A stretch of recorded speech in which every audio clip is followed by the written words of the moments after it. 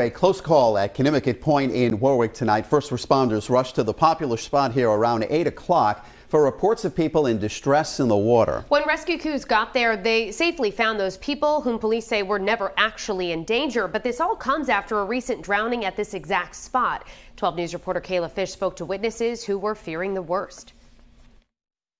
Everyone involved in this incident is okay, but the people I spoke with here who witnessed it all unfold say it left them shaken up.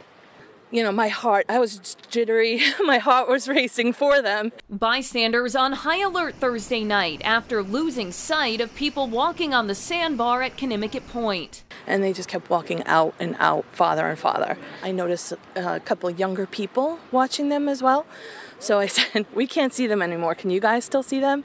And they could, but they were way out there, almost to the lighthouse. Fearing for their safety, the people on shore called 911. Police tell us the group of juveniles were brought back to shore by a boat passing by. When authorities arrived, they were safely on land. But for people like Valerie Spellman, emotions were high. Exactly 1 week ago, an East Greenwich woman drowned at Conimicut Point while going for a night swim. They understood that somebody had recently died here, and that they felt like they were strong swimmers. They understood the danger after they saw everybody standing up here. Just a few days ago, a Cranston man drowned at Scarborough State Beach in Narragansett trying to rescue 2 people in distress. That incident also fresh in the Spellmans' minds. Oh, I was very scared for them.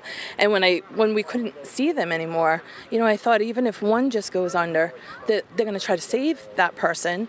And authorities say if you see someone in the water in distress, the best thing you can do is alert authorities and continue to remain on land as a witness to help authorities in their search. In Warwick, I'm Kayla Fish, 12 News.